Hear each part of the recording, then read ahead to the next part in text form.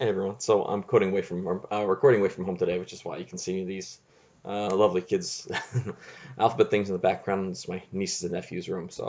But this is like a really important topic, so I wanted to spend some time recording and explaining methods.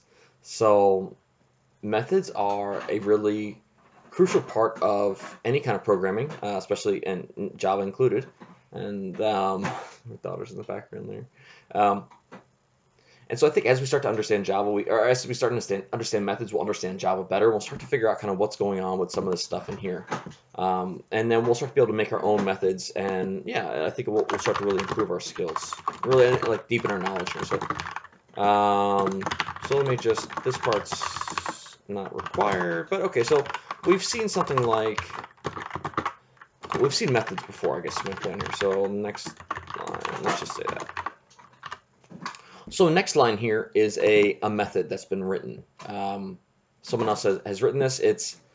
We don't have to like figure out how to take in a number from the user, or we don't have to figure out. There's a lot of other like methods that we've made where we don't necessarily have to figure out like how to do this. It's already been made for us. So yeah, this is an example of a method that we don't have to code for. It's already there, and we can use it. So we can start to create our own methods and build our way up to making more and more sophisticated methods, like something like this. Another example of a method we've used is if we want to turn this into um, if we want to turn this string into an integer, we use this. Oh, we can replace it. This parse int. This parse int is also a method. So we want to start like defining some of our own methods. So maybe what we want to do here is, there's a couple different things I could do. Maybe I'm just going to say like I oftentimes want to know if a number is even or not even. So instead of coding for that every time, like say if I take in a bunch of numbers from the user and I want to just decide if the number is even or not even. So I could do something like that, and I'm going to do like while true, and I'm just going to say something like, I just want to like keep taking in numbers from the user. This is like the world's, and then I want to decide if the numbers are even or not even. So I might make a method called is it even. Okay, and it's going to take in the num. And let's see. So if we run this for right now, let's see. Try and run this. You cannot find the symbol, right? Because even though we can use some of these other ones because they've already been defined and they've been included, and in fact we imported them using this. But like, is it even is not yet defined. So I need to actually go through there and define that. Let me just do first. Let me just set this up. I'm going to say like, if the number is less than 0, then we're going to, I'm going to show you a little trick here. If you have only one line after your if, like if I just say break, I could put that on the new line with curly brackets, but if it's just one line, you can also just put it all together. Like if you only have one command after the if, you can just put it all in one statement here. That's the whole other thing. So we're going to go through and define is it even. So is it even? Okay, to begin with, so we're going to start to learn more and more about Java, but there's a few things that we're not quite ready to uncover yet. So two things that we'll keep for right now are public and static. Those two keywords, they have meaning, but for right now, there's no real point for us going through there. Okay, so now we get to the parts that are important to us. So we are going to get to the return type. So this is like, what kind of thing do you want to send back from this method, or do you want to send nothing back? For example, we might want to, for now, maybe we're just going to print. Like, is this even the method is going to print yes, even, no, not even. So in that case, we're not returning anything to the user. We're not returning anything to the main code.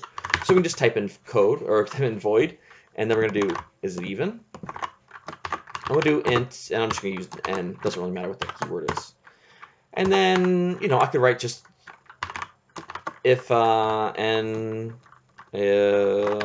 modulo 2 is equal to 0, then, and I could do this on one line. I'll do it on 7. I mean, just to mix it up.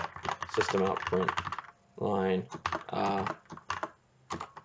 even, right? Or else system out.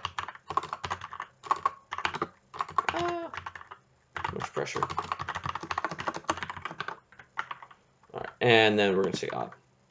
Okay, so now if we run this, it's not great code because it's not really asking us to do anything, but if we have 5, it's like odd, even. And so this is and hopefully that worked for everything.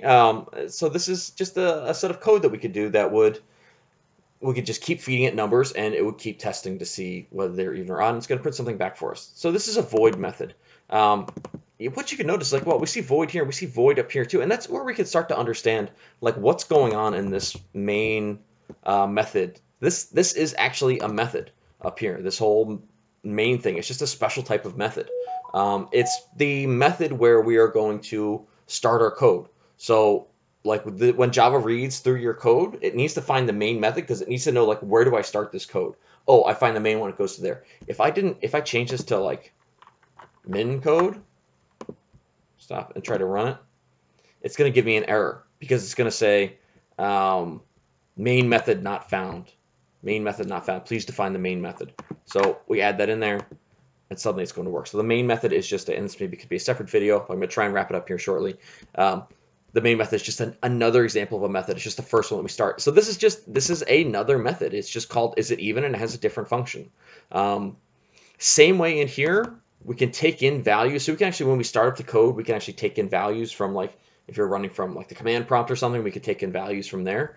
In here, we're going to take in values from the user. So is it even takes in the value num and then sends it into the method to be used. Right now we set it up so that it's void, but we could do something like this. We could send back some string. So send back some string sounds like you're getting some lint out of your pocket and giving it back, but that's not really what we're going to do here. We're going to actually, like, take in numbers, and then we're going to send back to the user a string. We might send back, we could just return this. This could probably be and we're just going to return it instead. So now we run this.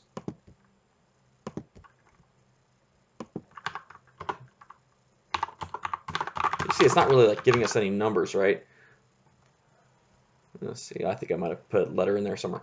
But it's not really giving us any feedback, right? Because we aren't printing anything anymore. So what we need to be doing here is we're actually going to, this whole thing it's sending in a number, it's being evaluated, and then it's sending back either the string even or the string odd. So this thing is kind of, in our code, transforming into a string after running through the method.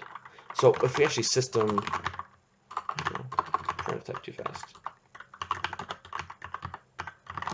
If we actually print this thing out, run, and number 2. Now it's working again. Because we're returning this value, and now the print is happening up here. So this is the return type. You always need to define what the return type is. If you don't want to return anything, that's fine. Just make it a string. Otherwise, you need to, like, figure out what thing are you going to send back to the user. Okay, bit of a long video. I'm going to stop it there, and bye-bye.